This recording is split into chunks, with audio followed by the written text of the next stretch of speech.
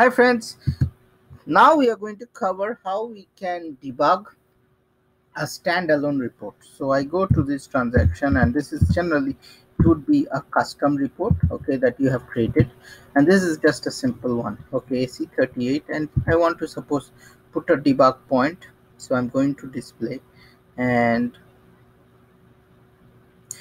here I have put already a debug point. How you can put a debug point is you can click here or you can click here like this. Okay, now this is a session breakpoint. If you want to do an external breakpoint, that means if it's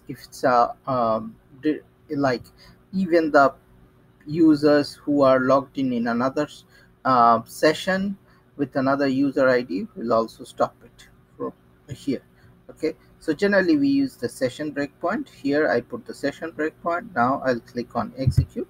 Okay, and here I'll click on execute here, and now if you see, it will stop in that debugger place, and there I will show you. So if you double click, so suppose you want to see what is there.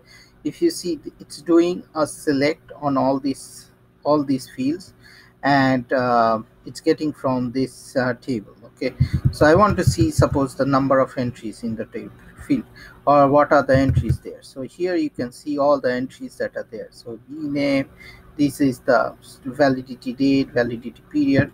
Now if you want to find a field that it's not showing here because it's down here, you can just click here and you can go here and try to find that field. Okay, so suppose I want to, I don't know, I'll click year date. Okay, that's the creation date, and here you can see all these things. So this is very, very essential. Okay, so what you do whenever you stuck in SAP, okay, you can just double click, and now if you want to see it like this, like in the parallel way, you can click here and you double click, you can see all these 46 entries. Okay, so this is the way to find. Now here another piece that you can see is we have one thing called SY.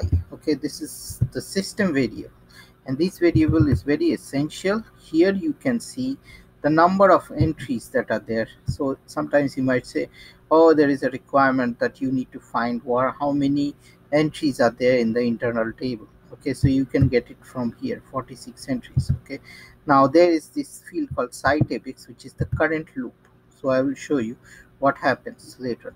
So I'll just go, I'll click F5, I'll click F5, I'll click F5, click F5. Now in the meantime, I'll now go here. If you see, the site AVIX has changed to 2. So the current counter is 2. That's why it's showing 2. Okay, so you can find, like, lots of times you might say, I'm looking for a particular entry and it's in that second counter. Okay, second loop pass or something.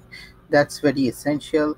Then there are other different fields it might be essential, but for sure you will use the site AVIX, okay, which is the current loop, the site database count, the site AVIX, the site if also is used. And let me see any other fields that might be helpful.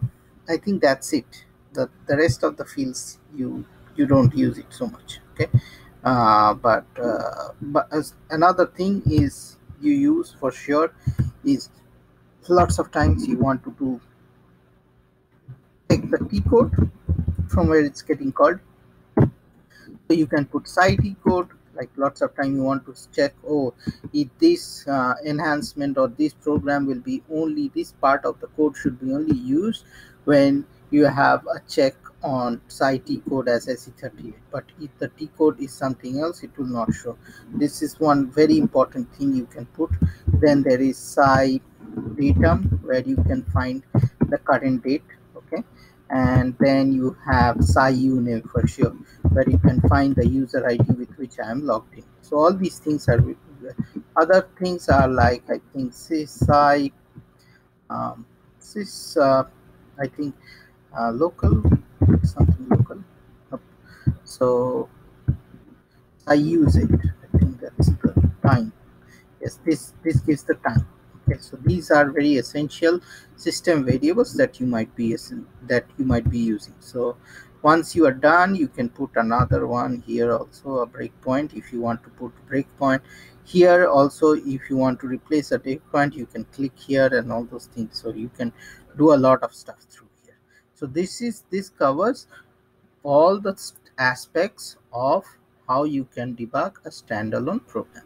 So that's it. Thank you.